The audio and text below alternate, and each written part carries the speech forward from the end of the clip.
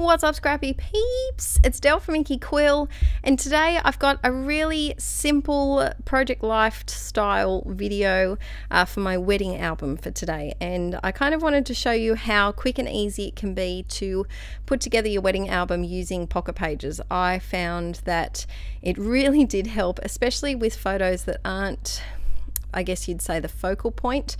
I found it a lot easier to use the pocket pages for photos that weren't maybe as prominent in our wedding story, I guess you could say, and then save the pocket pages for either photos that were very similar or for photos of that weren't just I didn't want as a focal image.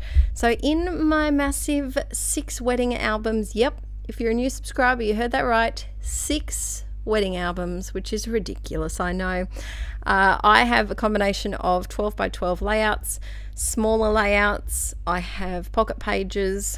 Some of my layouts are 6 by 12, 8 by 8, 8.5 by 11, 9 by 12, and 12 by 12. There's lots of different sizes in there. And I really enjoyed using the pocket pages, especially ones like this that I didn't typically use in my 12 by 12 Project Life scrapbooking when I did this size. I think these page protectors that have all of the 4x6s are really handy if you're undertaking an album like this, or a travel album, or a holiday album, or an album that has a specific story or a specific purpose.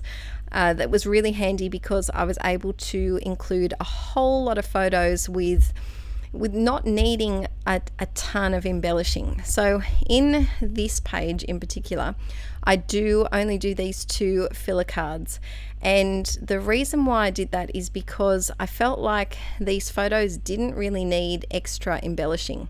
Because the photos are all so similar, it's nice to sometimes leave them as is. I know if you're like me and you do like to throw down an embellishment or 2 or 5 or 10,000, then it sometimes is hard to restrain yourself from putting on all of the embellishments. But if you include these designated filler cards, as I call them, then you are less tempted to want to embellish every single photo and therefore take a million years to finish your completed album, which I think was my problem when I first started this album.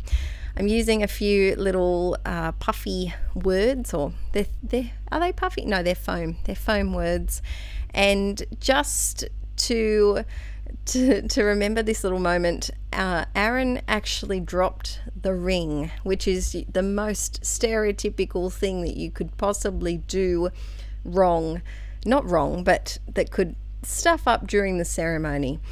So he did drop the ring, and so we all had a great laugh about that. Luckily, he found it in the grass after a little bit, and we continued with the ceremony and ended up getting married, and all was good.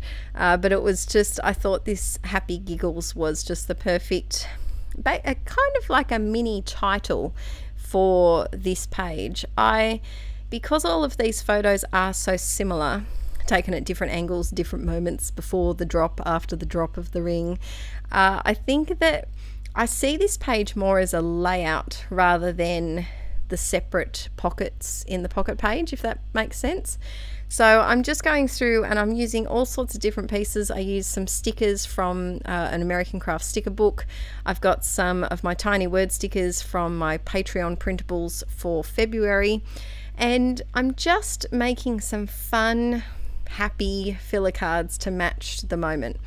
This card with the little wreathy leaf bits on it is from the Southern Weddings Project Life kit, which was very handy in making this album. If you've watched any of the other videos, you would have seen me using a lot of cards from this kit. And I have, so over here on YouTube, I have a couple of pocket page process videos for the wedding album, and I also have quite a lot of layouts from 2015, 2016, I think. I did take a big break from the wedding album because I got a little, not overwhelmed, I got a bit tired of the photos that I was using and I needed to change it up. So I don't think I did any of the wedding album in 2017, I don't think, but there's quite a few process videos over here, and then I have monthly flip throughs on Patreon. Time for some Heidi Shine. Shake, shake, shake, shake, shake, shake, shake your Heidi Shine. Oh, where'd the Heidi Shine go?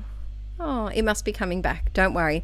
I think I decided to do my journaling first because knowing my luck, I'd get Heidi Shine all over where I wanted to put my journaling. I'd really love to hear how you guys have documented your wedding if you are married and how you went about it, because looking back, I really love the way that I put this all together, but I would probably do a few things differently. So if you are looking to document a large event or maybe a specific album, so it could be a travel album or maybe an album for one of your kids or an album about your pets, anything really. A couple of things that I found useful were using the pocket pages. I can't stress enough how much easier it made it that everything didn't have to be a layout.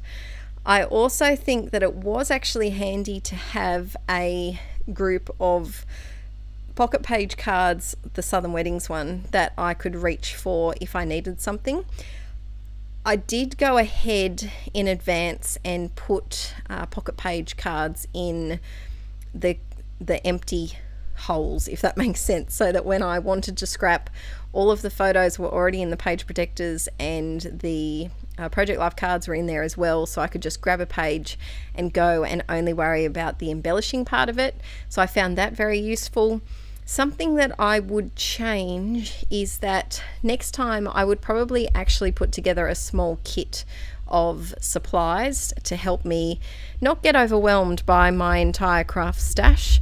I think it may also be useful to maybe not print every single photo from the event, or if I was to print them all, maybe have some just in the plastic Project Life pockets, so not actually on show but just kind of stored in the pockets, so that I didn't end up with 6 albums. And the last thing is that I can't recommend enough is try and make your layouts flat. When I didn't actually start doing traditional 12 by 12 layouts until basically the start of 2016, and when I first started, I used some chunky embellishments. I had resin flowers, I had big puffy florals, I had chipboard upon chipboard upon chipboard, so layered on top of each other.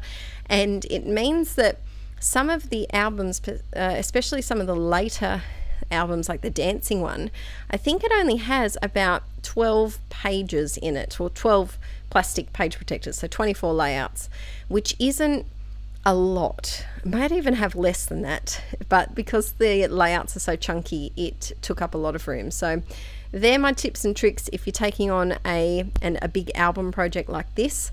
But overall, I can't wait until it's all finished. This is almost done. My patrons would have seen a sneak of this page when I did the album flip through for this album, which is number 2, back in March. And I think I'm almost done. I seem to have 2 pages that are missing layouts, and I can't work out what photos are missing. I think I've used them as presents for family members. So I've got to try and find out what photos are missing and remake those layouts. But I think that's all I have left in the Mammoth Wedding Saga. But this was just a really nice layout to just stick and plonk, just pop some things down. I hope I've been able to give you some tips and tricks if you're going to undertake a project like this. I actually have my honeymoon album, which is probably a third of the way done, but I've got to go back and reprint photos because I printed them on my home printer and they are shocking. The quality is just horrendous.